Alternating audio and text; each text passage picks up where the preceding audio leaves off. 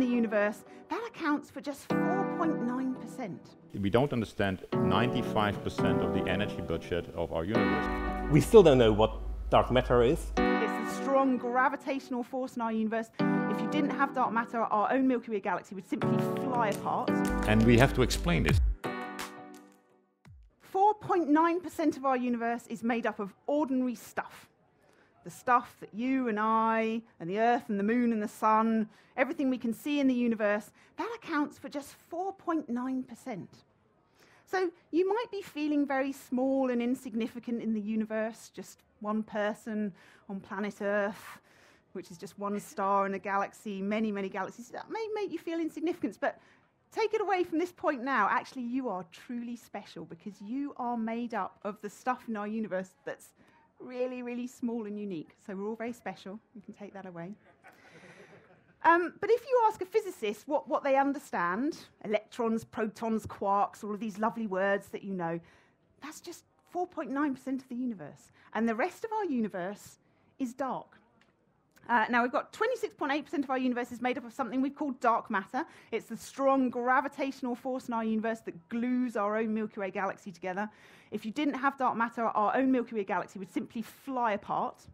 I want to focus on this stuff that we've called dark energy. 68.3% of our universe made up of something called dark energy. This is just the name that we've given to some mysterious source of energy that's making our universe expand faster and faster each and every day.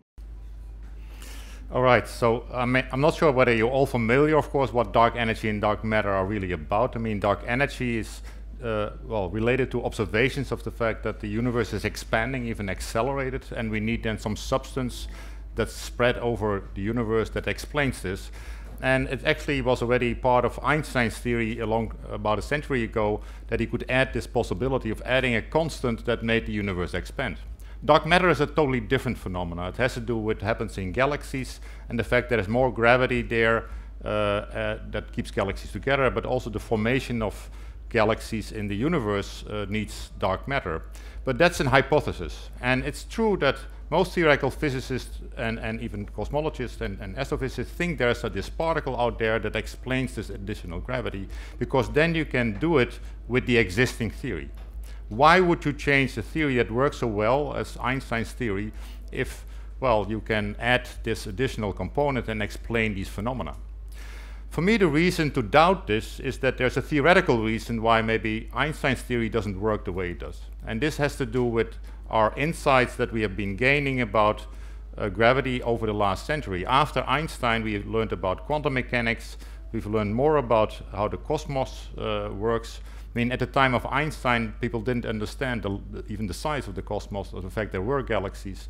So we were dealing with an old theory, and there are reasons to believe that it has to be changed. That comes from thinking about black holes, and even insights that come from string theory, which is a field I've been working on, tells you that simply representing dark energy with this constant of Einstein's theory and thinking about dark matter as a particle is well, may not be the right way. Actually, there are reasons to believe that we should modify gravity when we are dealing with the very large distances. I mean, like Einstein's gravity works very well when gravity is very strong, but in galaxies, when we are going further out, the gravity becomes very weak, and this is where the theory may be different.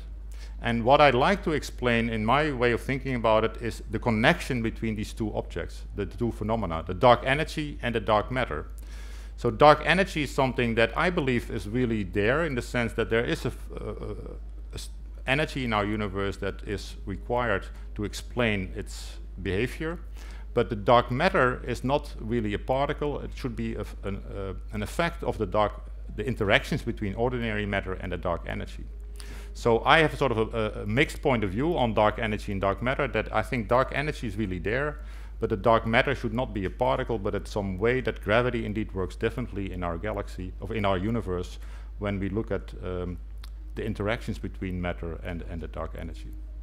This is a very strange idea, that, you know, something is causing our universe to expand faster and faster. It's like energy's coming out of nothing. So I compiled a list of all of the different things that it could be. And top on the list, to explain this very strange observation, requires us to think about the physics of nothingness, which is a bit of a strange thing to think about. Now, there are big regions of our universe where there's absolutely nothing. Nothing at all. There's no particles like we're made up of. There's no dark matter. Expansive nothingness. Nothing. Apart from virtual particles that can simply pop in and out of existence, and in doing so they give the universe energy. And this is not complete science fiction. This has actually been measured in a laboratory. You can create a vacuum inside a laboratory and you can measure these virtual particles that can pop in and out of existence. It's something that comes directly from quantum theory and is well known about.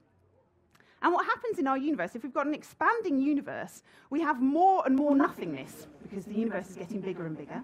If there's more nothingness, there's more chance for these virtual particles to pop into existence, giving us energy, which causes the universe to expand even faster, and we get this wonderful perpetual motion machine. And it's a glorious theory. And could that be the answer to the challenge I was set? Unfortunately not. Because if you take the measurements that they've made in the laboratory of what happens in the lab, or if you take the theories of particle physics, our universe shouldn't exist as it does today. If the physics of nothingness as we understand it was right, our universe should have accelerated out to a gigantic scale long before the first stars and galaxies ever formed. So we can tick that one off the list, maybe. So I've got a list here of all the different ideas of what's causing the expansion of our universe to get faster and faster each and every day. Top of the list is this idea of nothingness, the energy of a vacuum. It could just be the particle physicists got their sums wrong. It happens all the time, all the time. They can't trust particle physicists. No, you can, no, but sometimes they do get things wrong. That's top of the list. That's what most scientists think at the moment to explain this mysterious dark side of our universe. Number 2 on the list, maybe there's a new weird force field in the universe. There are 4 fundamental forces that we know about. 4 fundamental forces. Gravity keeps you stuck on the ground. Electromagnetism keeps all your particles stuck together. The strong and weak nuclear force, and those are forces that act on really, really small scales. Those are our 4 forces. Maybe there's a 5th that we don't know about. One idea that's out there. Number 3, maybe Einstein's theory of gravity is wrong. So everything that I've talked about so far is all within a framework that Einstein got it right. Number 4, the topic of our discussion today, the multiverse. And maybe the answer to this whole puzzle of why we've got this weird universe that's accelerating really rapidly, maybe that's just because we live in a really weird universe in a sea of multiple universes. And maybe that can explain all of these weird observations. It could be that the particle physicists have got it right, this energy is just coming from the vacuum, but we just happen to be in a really weird universe where the vacuum behaves differently than we'd expect. Question is, I mean, we don't understand 95% of the energy budget of our universe. If I add dark matter and dark energy together, that's an enormous amount we don't understand. The laws of physics we've derived is only for this very small bit that we do see, which is less than 4%. Actually, we see only 1%. So the question is, what are the laws of physics that describe the rest? And my way of viewing gravity actually combines dark energy with dark matter in one way, where you can even explain both of them. Okay. And so, Erik, would you say your theory is wrong if people do discover the particle? That's which right. is so that's good. Not, that's okay. Good. So there's, I mean, I'd like to at least have that on the record. I can falsify a full theory. That's already much better than any being said about string that's theory. That's excellent. Yeah. If this particle exists, and if they can find that it exists, does this then provide the missing part of the current theory, which it provides the dark matter, not the dark energy. One thing at a time, but it does. It does, and I said it briefly, but let me flesh it out a little bit. The dark matter really does look like matter. It does not look like a modification of gravity. You can relate the amount of dark matter that was in the early universe and governs the structure of the microwave background, the details of galaxy formation and so forth, to the amount of dark matter that we currently measure around galaxies and things. And they agree.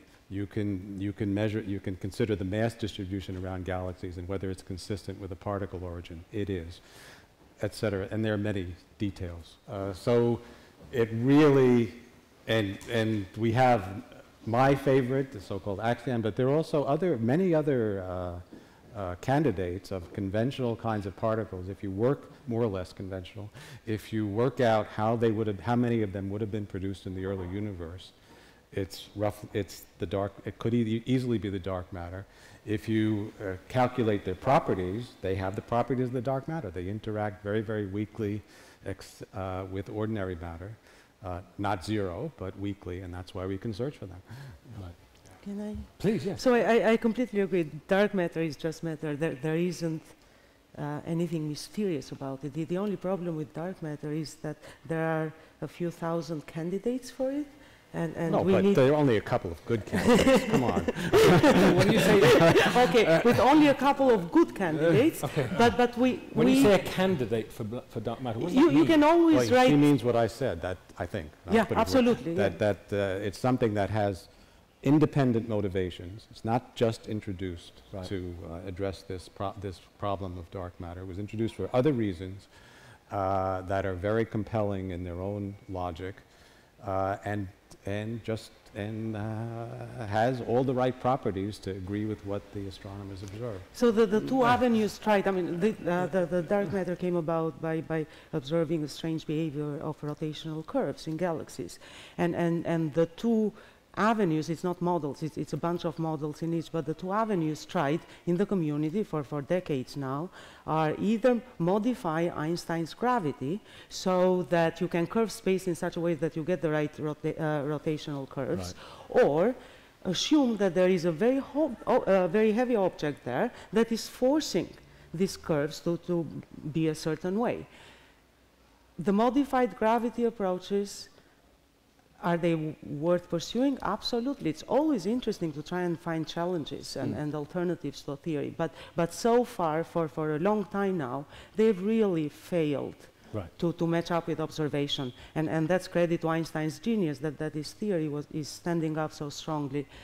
So that leaves us with dark matter being exactly that, matter that talks so weakly with other particles, and that's the only reason we can't see it yet. Okay. Another thing that's worth mentioning in this connection is that there is known kinds of dark matter. Neutrinos are particles that are very, very difficult to observe. The cosmological neutrino background has never been observed directly.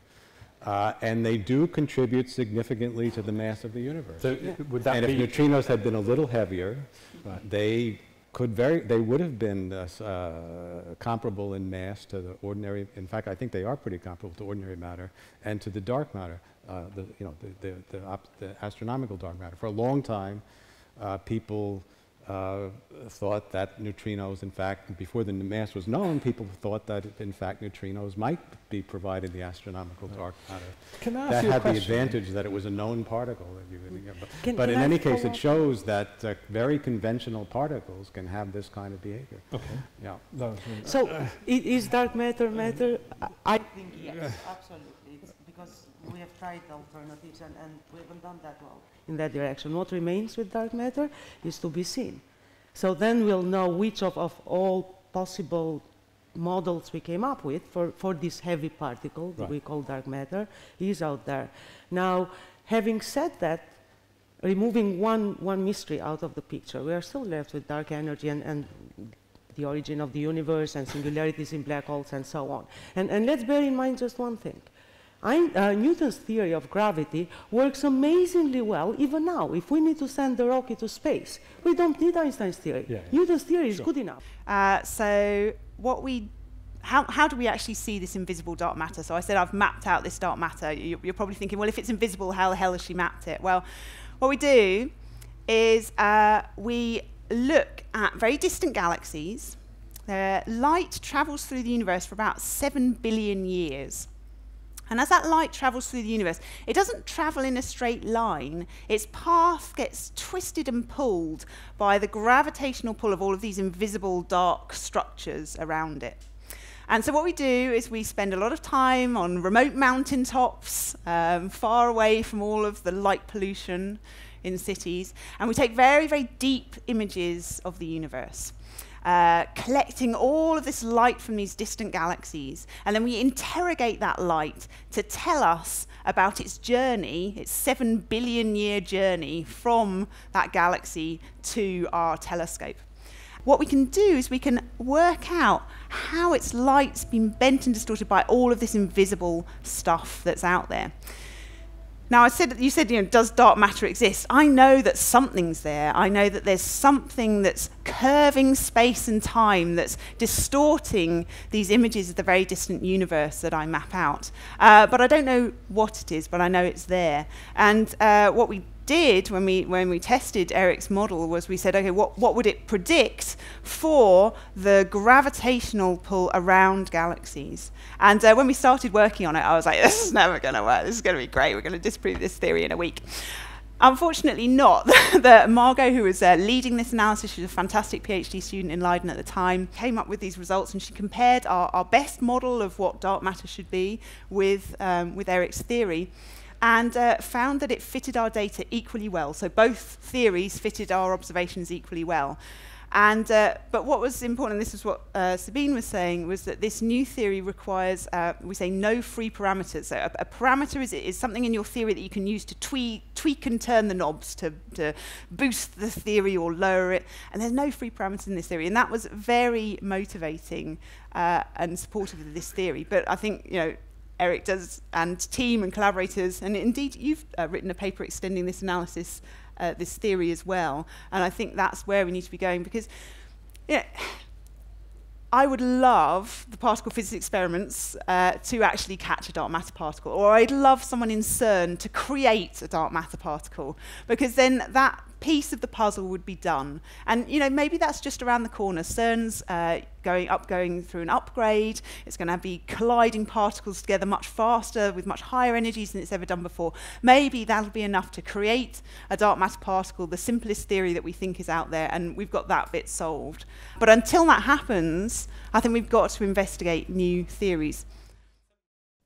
To watch all the full talks and debates from these highlights, find the links below in the description, and subscribe today to the Institute of Art and Ideas.